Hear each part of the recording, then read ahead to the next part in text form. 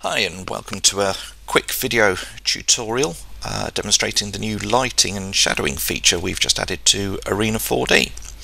So here we have a point cloud of around 500 million points, and we've placed it in the GIS view in Arena4D, which is a nice looking scene.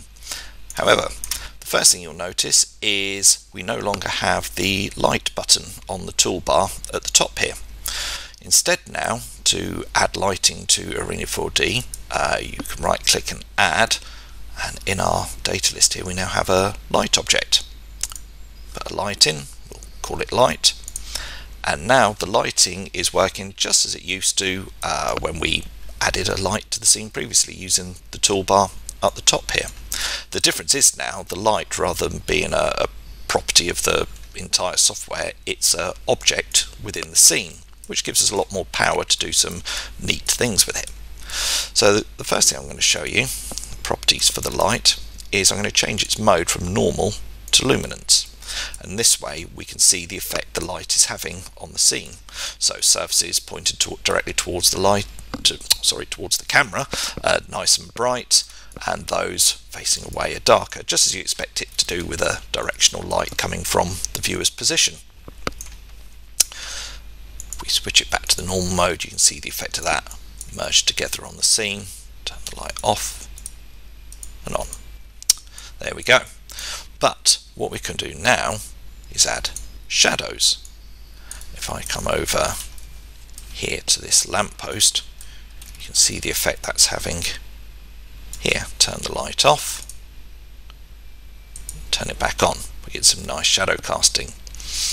However, this is just working as if you were holding a torch, and for most of your animations videos that's not really the effect you're going to want to go for. So we've got another mode here which we can switch between eye, sun and fixed. So I'm going to change it to fixed, and now the light is just like any other data object in Arena4D, and we can move it around and position it.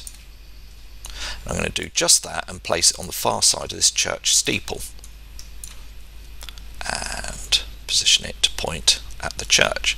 Now, the other thing to remember about Arena4D is it works on data sets that could be very small, millimeter size detail, or city size. So everything in Arena4D is configurable, and much like the lighting system here, the default here is a box by 10 by 10 by 10 meters, which would be fine for a smallish area, but here we're working on quite a large area. So I'm going to increase the range of effect to 100 meters, the width to 100, and the height to 50 meters. Now we can see how that's having a real effect and casting the shadows into the scene from the buildings, the trees. Angle that down a bit.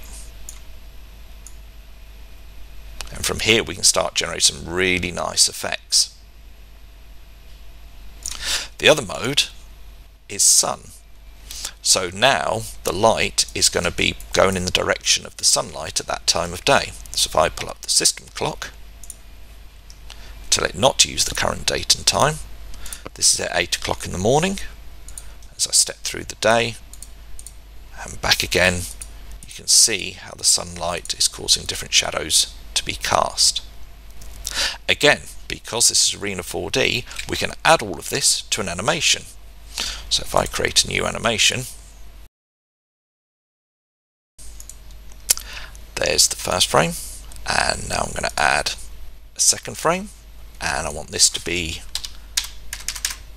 10 seconds long, and the first frame I'm going to want 8 o'clock in the morning, and the second one to be 6 o'clock in the evening.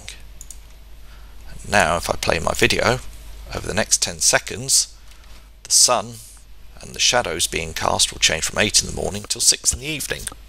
And again, because it's Arena4D, I can add this light to the animation, change its position, and create some really cool effects. Next, you can watch some of the videos we've generated showing this lighting and shadowing effect off, and hope you enjoy this new update to Arena4D. Thank you.